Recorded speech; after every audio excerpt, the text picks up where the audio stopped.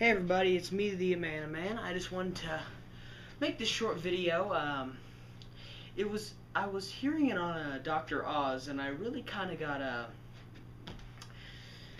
not too freaked out about it, but I got kind of got me pretty curious.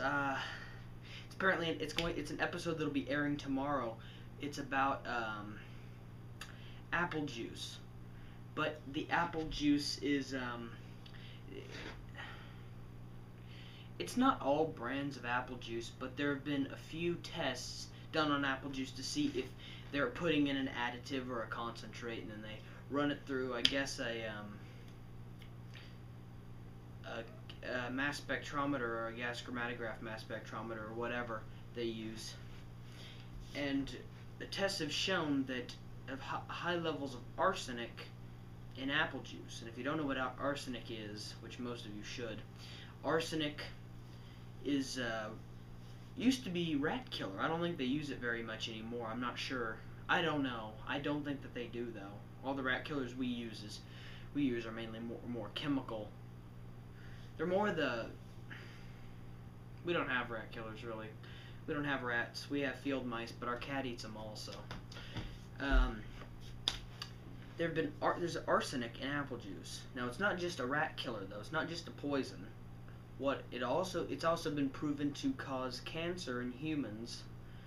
I assume animals too. Well, no, it'd just kill an animal. A human, it would kill you more slowly. It's toxic.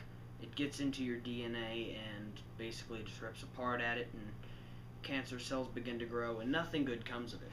So it'll be on Dr. Oz tomorrow. So for more information about that, you can stay tuned for Dr. Oz.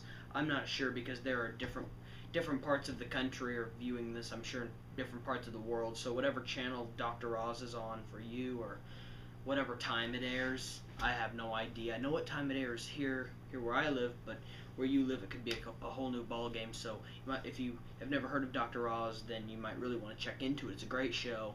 It's about different medical mysteries that I guess that really your doctors won't tell you or that you don't know of. It's very amazing. It's a very great show.